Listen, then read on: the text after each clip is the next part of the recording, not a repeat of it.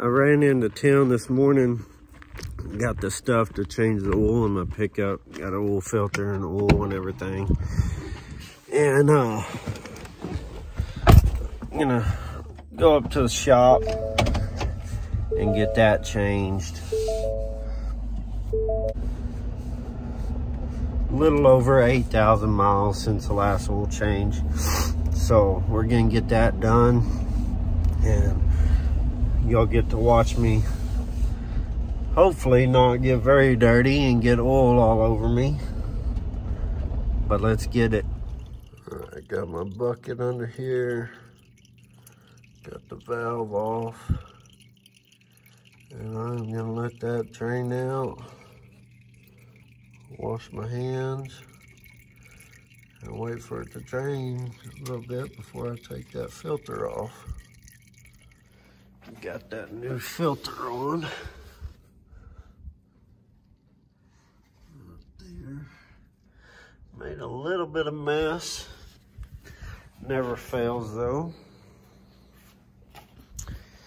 I'm gonna be putting in some synthetic 5W40. This is the first pickup that I've ever used that synthetic on. I usually use 15W40. But so far I really like how it runs on the synthetic. And I've been using it, you know, since the first oil change.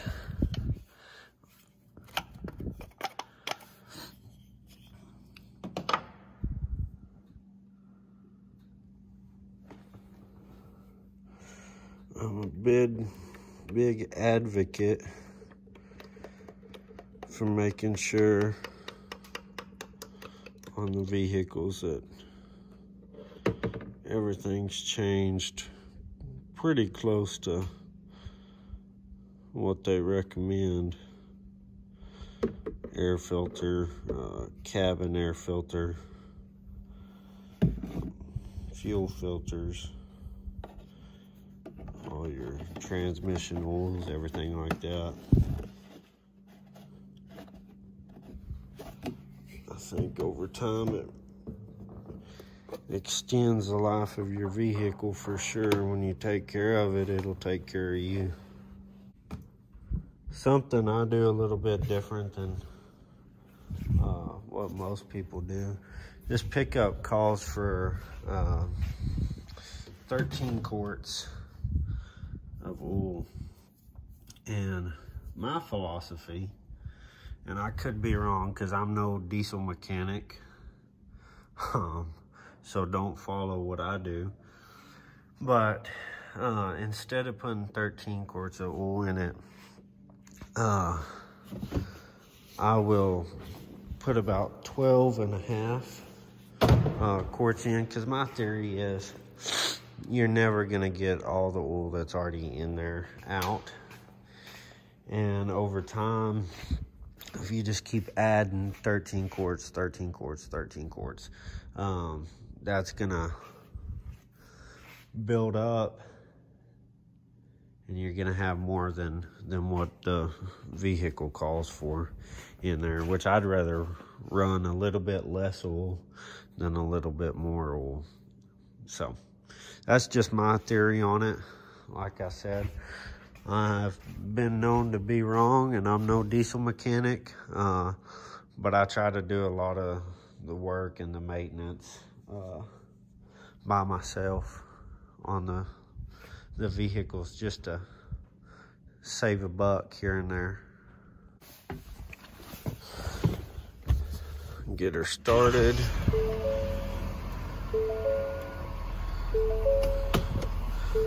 Backed out, that way I can get some sand or something, get that oil I spilt cleaned up, check for leaks real quick.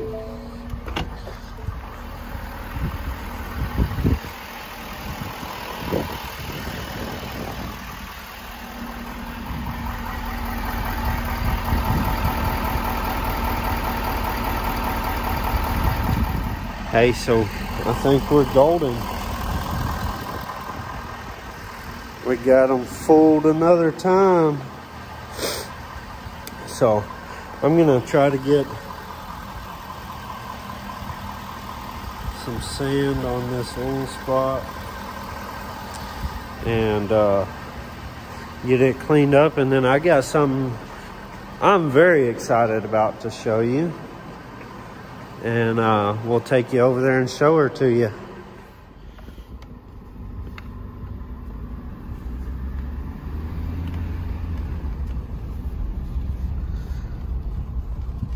Let's fire up the dinner bell and get them headed this way.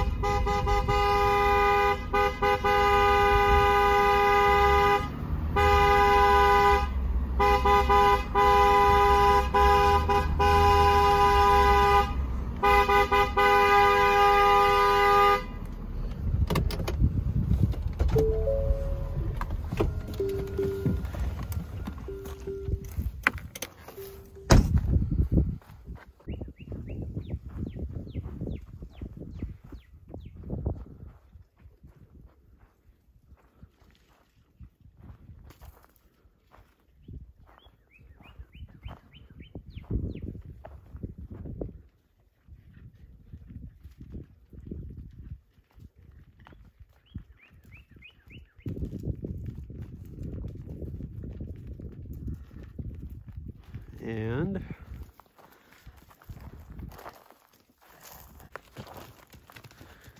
there she is in the back. This is the heifer that me and Tracy went to North Dakota to that sale, and she's the one we got. She got here this week, and it's probably right around a 30-hour drive on a semi for her. So she is drawn and I'm sure sore and tired and everything else.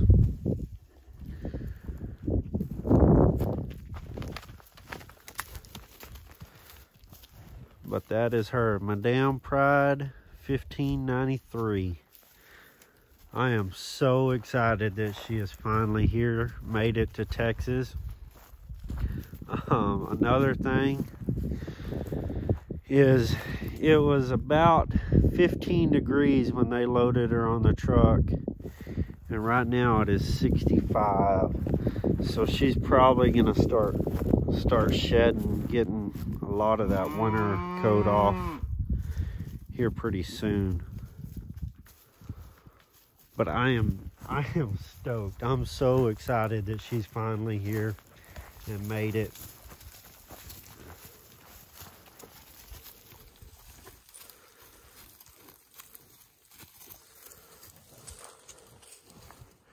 This bigger girl right here should be calving sometime in the next 3 weeks. She's getting closer. See if I can show you. Her bag's starting to fill up a little bit. If she'll let me get behind her.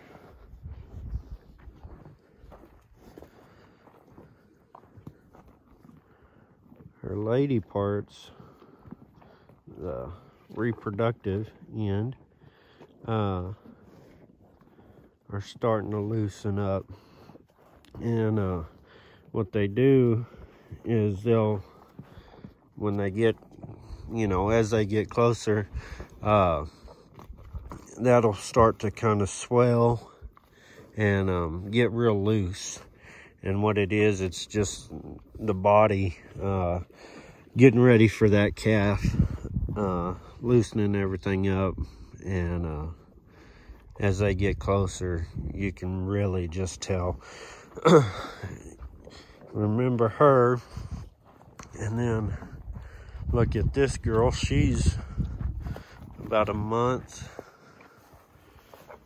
or so behind, or a month until she calves. You can see her udder She's got a little bag, but not much of one. And then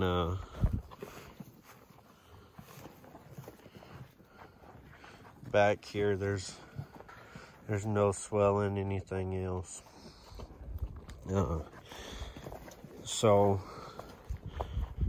this girl will definitely be first.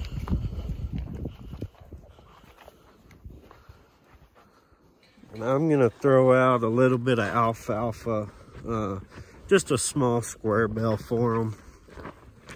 Alfalfa is way higher in TDN, total digestible nutrients. That's a tongue twister. So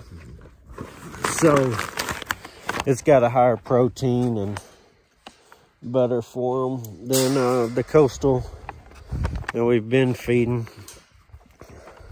So I like to, every time I come up here, bring a small bale and get it out to them. While the girls are busy eating in the pens, I'm gonna hop on a tractor and put out a couple of round bales for them. And I'm in a little bit of a hurry. I've got a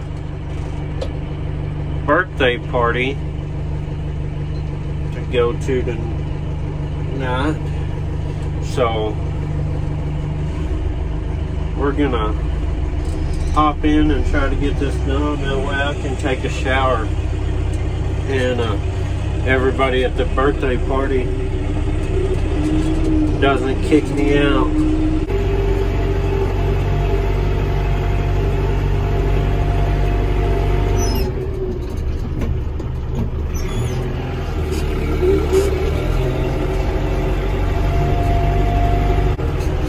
I will be ready for springtime when the grass starts growing. We start getting a little bit of rain. Not only is putting out bales of hay it's not hard, it's just kind of inconvenient, but it's expensive. And I can't imagine the people, you know, right now up in the northern states that are having record droughts, that are just trying to get by. We grow the hay here on the place, and even doing that, you know, cutting out the expense of buying it, by the time you figure in the expense of running the tractor, equipment, you know, fuel, time, all that good stuff, it's expensive. So really blessed that it's grown right here and we don't have to buy it and truck it in. I can't imagine, you know, going through all that extra expense and everything else.